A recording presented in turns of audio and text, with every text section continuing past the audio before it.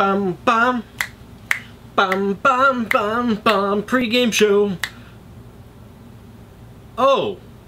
Good evening, Rivers. Welcome to another edition of Rivet City's Rivet Flash. I'm your host, Tritus. And tonight we're gonna get into a few very interesting pieces of information. It appears that Dropbox has been hacked. You know, Dropbox, that favorite online storage utility you all know and love. It looks like in 2012 Dropbox was hacked. They knew that there had been a breach, but did not know that any information had actually been taken as far as credentials goes until now. So they are aware that credentials were stolen at that time and have notified all the people that have been affected. However, out of caution, if you have not changed your password since 2012 in Dropbox, you should go ahead and do that. Might as well go ahead and do that anyway, regardless. Better to be safe and sorry. You should also be looking at changing your passwords at regular intervals on all of your different online logins. This also even includes your home computer. You don't have to do it every day, obviously, but good 3 to 6 month increments is pretty healthy. So make sure that you're resetting those.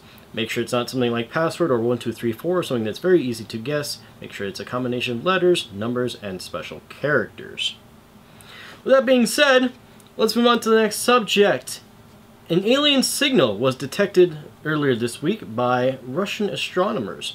SETI was set to investigate, and as it turns out, it may have been terrestrial interference after all. So it looks like this radio signal was coming from our fair planet, bounced off of something, and then came back, was detected by us. So no Vulcans out there this week, but SETI continues the search. Speaking of space, this week SpaceX unfortunately had a bit of an accident with its Falcon 9 rocket. There was an explosion on its launching pad and the entire rocket exploded, taking along with it the satellite that was meant for Facebook's new venture to get internet out to rural areas using this satellite.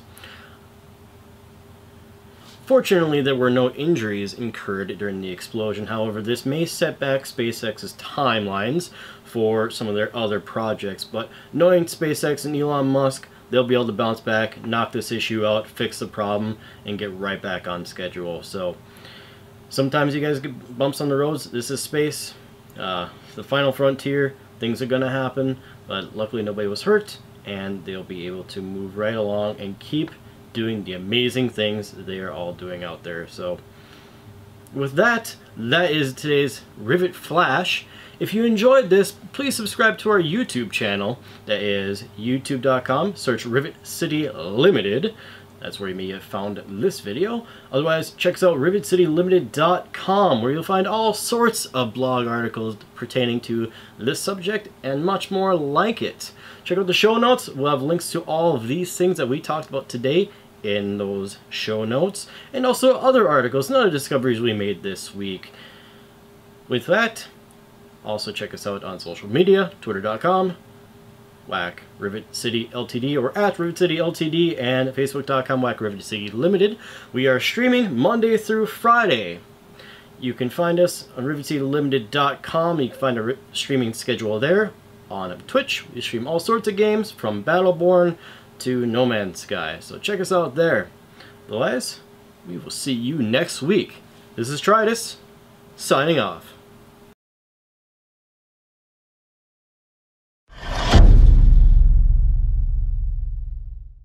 Post-game show. Post-game show. Oh, you're still here.